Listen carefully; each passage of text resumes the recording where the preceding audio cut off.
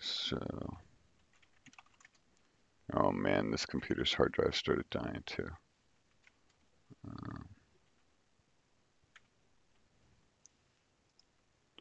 Okay, so where is that? Get similarity. No, okay, so this is the inner source stuff.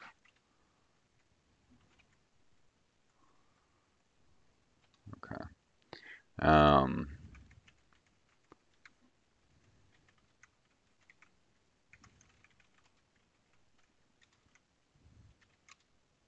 okay.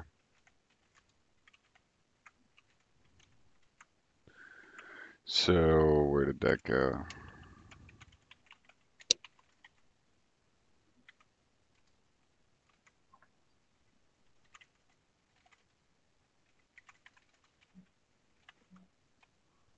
I had a branch here.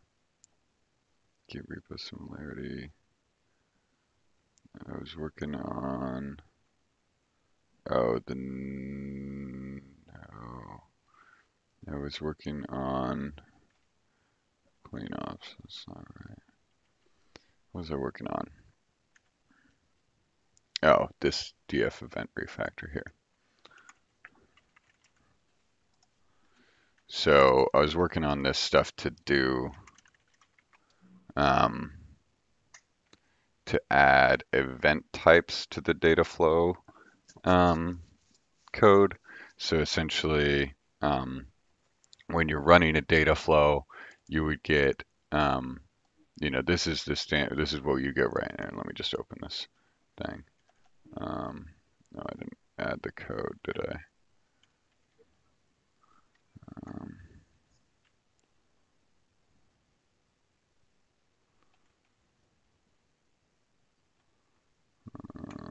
let's see. Let's see. I don't know if this is really going to help this discussion, but yeah, so I was working to add these event types. So essentially, we would see, because right now we only get the results of the data flow when it's complete, and it would be nice to be able to say, okay, we want to get progress updates, basically, right? So like, hey, an input moved from one operation to the next, right? Because for purposes of, for example, visualizing the data flow or tracking what's going on, you would want to know, what's going on inside the data flow, not just whether it's done or not, right? So I was working on adding event types, and sort of as part of that work, I was playing with, how we might implement a more Pythonic API around the data flows. And I think the thing that I consistently keep running into is the flow definition, right? And the way that we're linking together. Yeah, for example, here, right? The way that we link together, this is just not ideal, you know. It accurately describes the flow, but it's not anything like anybody is used to, right? And that's our main issue with that stuff. And so I was thinking, if we made it fully Pythonic, how do you sort of bridge the gap between the full, like the data flow, and then a more familiar Python workflow? And essentially what I've come up with so far is sort of like, you have your functions, right? Um, and let me just write some code. Or where's this code?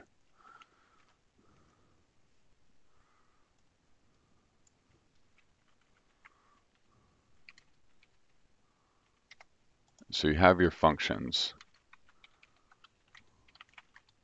and these are our operations here. And we, okay, here's your data flow. Here's the event types. I'll put it up here with the functions. So essentially what this does is it takes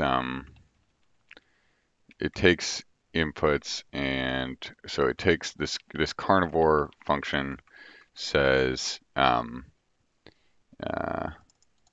carnivore takes an integer value, um, and then it returns a string of dead or beef.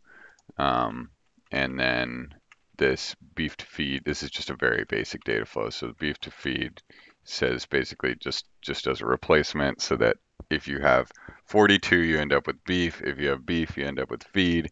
And then the last one basically just says, is the string feed, or is feed in the string, right? Um, so this is true and this is false. That will just be false. So that's essentially, this will be our flow. Is our flow comes 42 beef, beef, feed, feed, true, and then otherwise, essentially, we hit false. So if greater than 42, greater than or equal to 42, we end up with true. Less than, we end up with false. And so, thinking about, the way that we might do this, I think what we end up with is almost something that's kind of like a uh, a, a a sort of simplified, um, let's see, it ends up being, so there's this concurrently function. Have you seen that function? Let's see. No. Okay, so,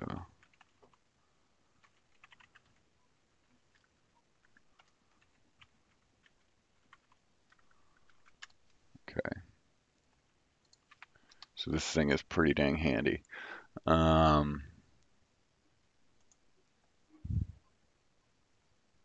no, is it not? Is there no, there's no, there's no docs for it. Well, that's sad. Um, okay, let me just take us to the function. That's weird. Oops. Here, I'll just, the function's right here.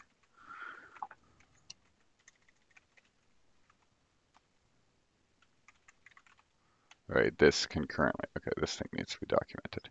Um, and essentially what it does is it's this loop where is, okay, wait, there is git show. It becomes really obvious what it is with one of these things. Um, uh, it makes it really easy to do several things at the same time using the async IO APIs. It's a slight wrapper on top of that. Where is, it's in this run operation branch. Here's Johnny branches.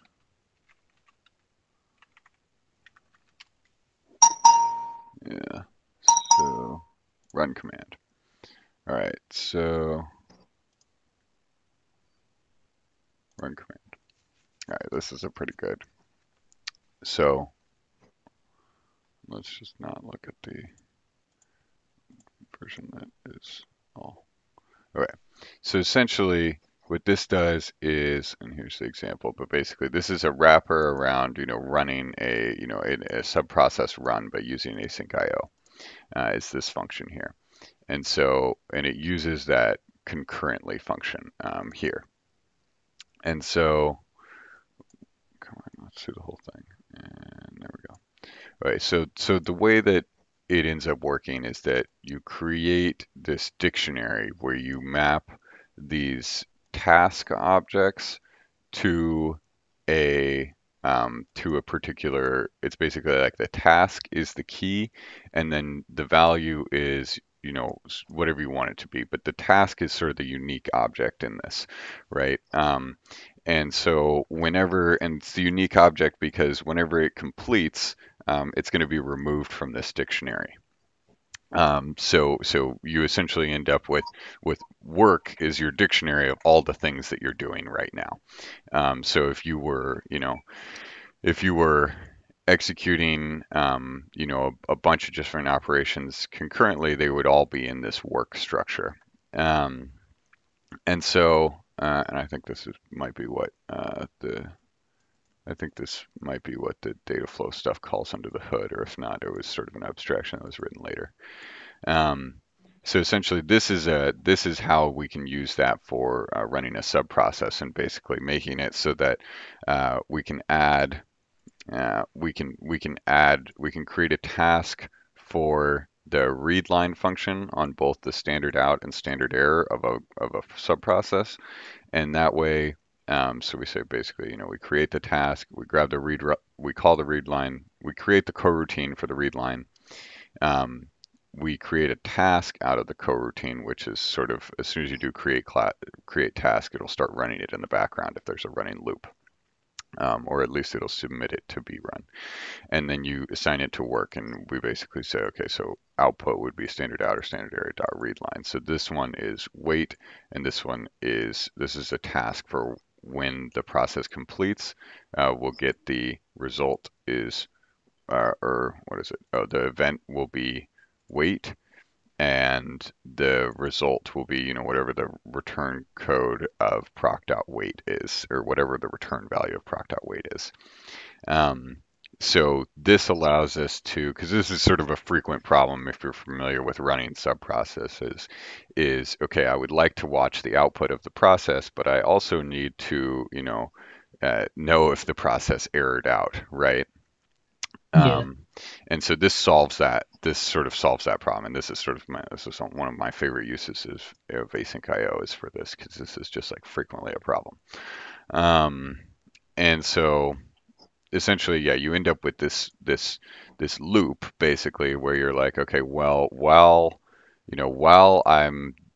I have work, be in the body of this loop, right? And when Yeah. you break out of the loop, then cancel any work that remains. So, um, so what I'm thinking is, I mean, this is essentially what we do with the data flow, right? Is we basically say, while I have operations to run, you know, run them, and then Yeah. in the body we decide what more operations need to be run, right? Yeah. Um, and the logic that we decide which operations need to be run by is really, the flow, right? That is the flow modifications that we're doing, um, you know, here, right? This turns into a bunch of essentially, this stuff maps to what if statements we would write, right? Yeah.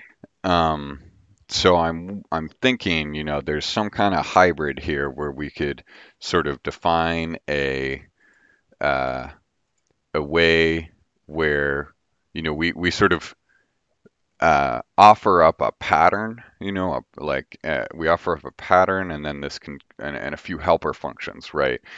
That help people write, maybe it's not a full data flow, but it is this loop, right? Um, and if they're operating in this loop, then they can easily transition from the loop-based approach to a full data flow-based approach, right? Um, Yeah.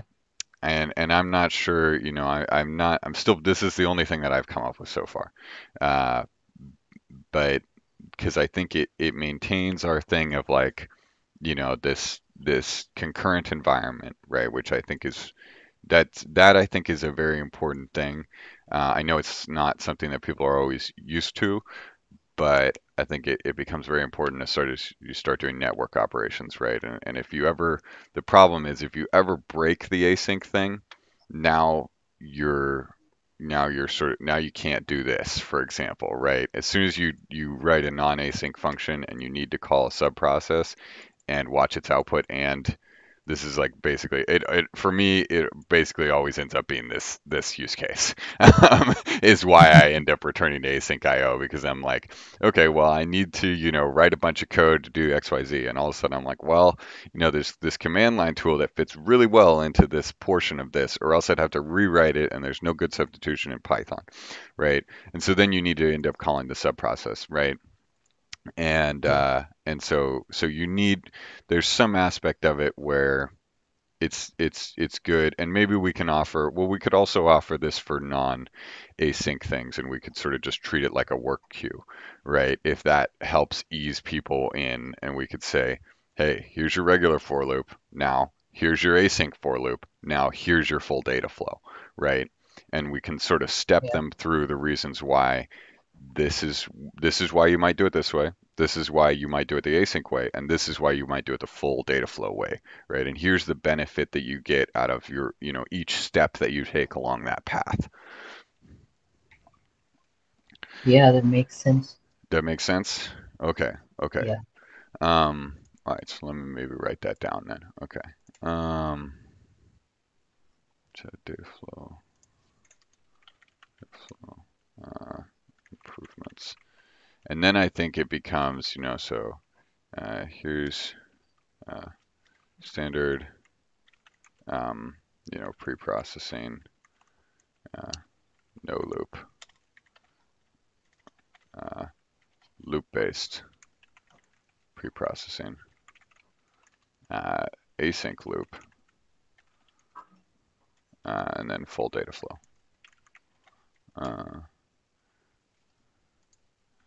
Uh, show how each way works. Each eBay it corrected to each way works, and described benefits uh, had by moving to the next way. Uh, we could have demos for these as well. yeah, demos for these definitely. Yeah, okay. Along with demos. So yeah, this would be docs and demos. Yeah, Docs and demos. Yeah, because we have the um, we have. I think this is the main part that needs to be flushed. Like we have a lot of good stuff, and you guys have all flushed out most of it, right? And the data flows is something that's not really flushed out yet, right? And let's see, tutorials, yeah, because the data flows is really just like, using locks. Yeah, there's a few things that we've done, but it doesn't explain why, you know. It's sort of just like do it this way, and then it's like, well, the question is, well, why the hell would I do it this way? Why wouldn't I just write my normal stuff, right? And so I think that if we have, yeah, thanks for batting this around with me. I think, yeah, if we explain, how do we come, how how did we arrive at this conclusion that data flows are the way to go, by walking people through their different options and showing them, this is what you get. And then once you get full data flow, then we need to start thinking about, um, so this gives things like visibility, uh, uh, modularity, in terms of the merge, data flow merge, um, uh, modularity, and maintainability. Um, and then um, also the swapping out implementations. Yeah, okay. Um, uh,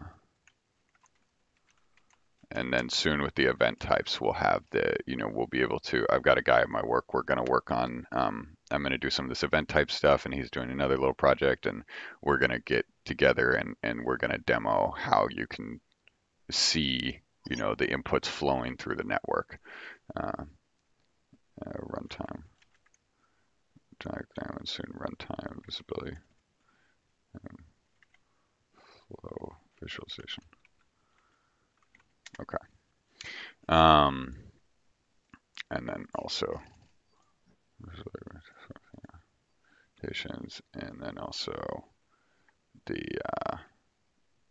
flow-based program.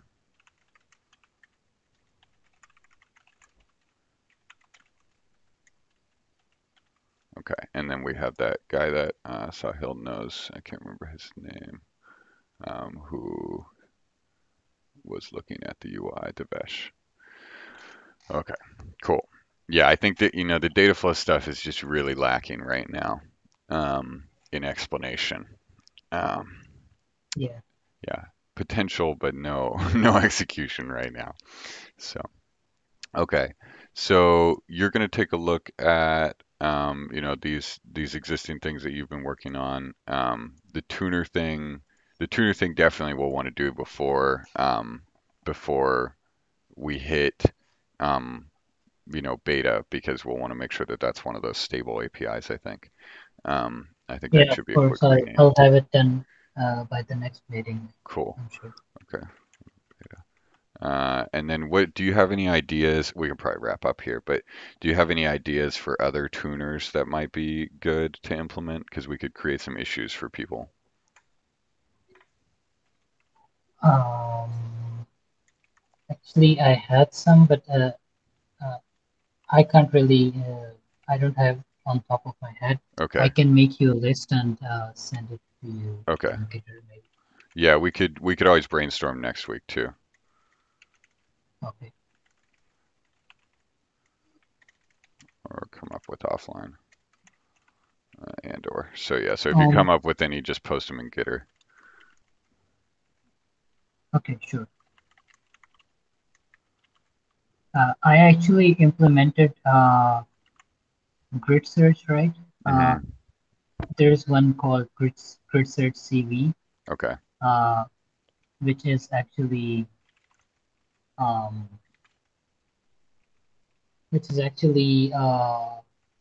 dividing the data and making partitions and Okay. all that. But it was getting complex for me, so I just went Yeah. for the simpler version. Yeah, I think simple was the right way to go for that first one. I mean, I think it's also like a nice readable amount of code too, which is Yeah. great for a first implementation.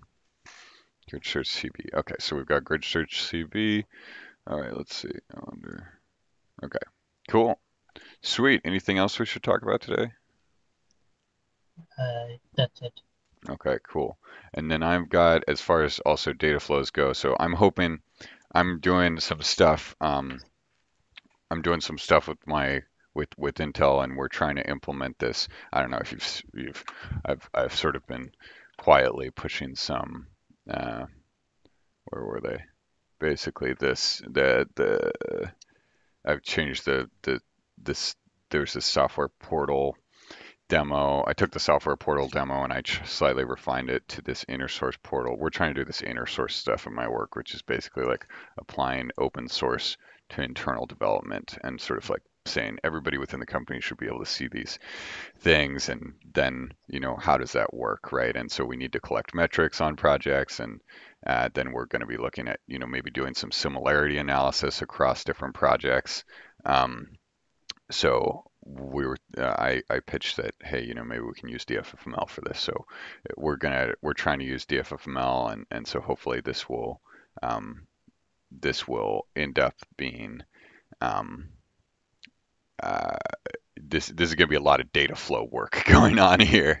So I'm hoping that we can use this to, as a this will probably help me flush out, and I'll need to write more documentation around the data flow stuff, and we'll need to think about, more about how data flows work as we go through this. And I'm also going to do a thing I need to do by Friday. Actually, I need to do that tonight. Actually, I'll probably need to do that today, but we need to write a I need to write a tutorial on how we do, similar to this continuous deployment of data flows, but how we're going to do the whole scraping service with Kubernetes, and thinking about how do you like kick off a data flow for each thing to gather some data in a container and stuff, and the full deployment. So this is going to be kind of interesting to see how this goes, and then hopefully we can also sort of prototype how does the model workflow, like how do we do this with models too.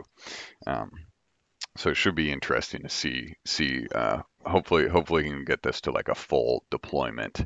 Because we had that one tool that was using it at first, using DFML at first, and then um, now that tool got EOL'd. So I'm hoping we can get it used in this new inner source portal that they're making, and we'll get some more feedback from users and stuff, and more implementation experience here. Yeah, this sounds great. Cool. All Um, right. I don't Yeah. know. I don't know if you remember this, but Hmm. we started off on my GSOC project based on something that had to do with the inner guys from Intel. Oh, Uh, yes, yes, those use cases.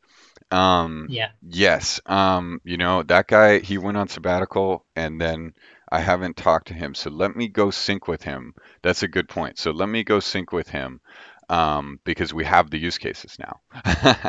yeah. So let's see. Great. Thank you for reminding me because I had totally forgotten, where that came from. It's been so long. No It's worries. been what? That was like March or something when we started talking about that. Yeah, Okay.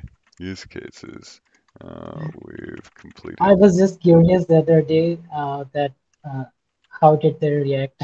Yeah, yeah, I forgot to go sync with him. I'm sorry, I haven't been very active the past couple of weeks. I've been under a lot of pressure there's been a lot of stuff going on within my group, and so I've gotten all over the place. And now I'm sort of starting to regain a little bit of sanity here. Um, so I'm hoping to be able to refocus and get reorganized here. So I'll go sync with, where would these, they were the One API folks, One API. Uh, uh, uh, Folks on, I can't remember that guy's name. Folks, now that we have use cases, this is to get feedback. So yeah, I'll get some feedback from them. They might tell me. I have no idea because their stuff is very, the One API Intel. It's more low level kind of stuff. It's not really user facing. We're very user facing, right?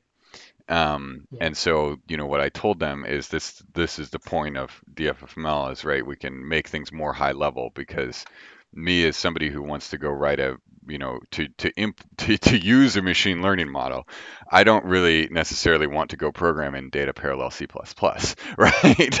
yeah, I just want to say, train me a model and use it. So I was trying to show them, hey, yeah, we've got these models and we can swap out different ones. And so I think your use cases were perfect for what we had talked about at the time. Now, hopefully, they're still aligned on that thinking, but but you never know, right? So either way, I'll get some feedback from them, and we'll see. We'll work towards figuring out how we can get more aligned with them, because I think that would help us. Um, that would help us get some buy-in from what I'm hoping is that the tutorials that you did and stuff would help us get a little more buy-in from the Intel developers for things like DAL for Pi and things like that, various Intel maintained machine learning stuff where they would just implement the DFML model themselves, and maintain that model themselves, right? Um, yeah, because then they'd see, oh, I don't have to go implement, X way, my users immediately get to do this, right? And I don't have to, yeah, right. There's a lot of stuff they get for yeah, free if they just implement the model class, right? So yeah. cool, cool.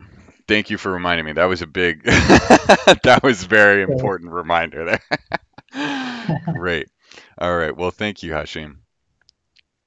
you too. Have a good one. Good talking to you today. Bye. Bye.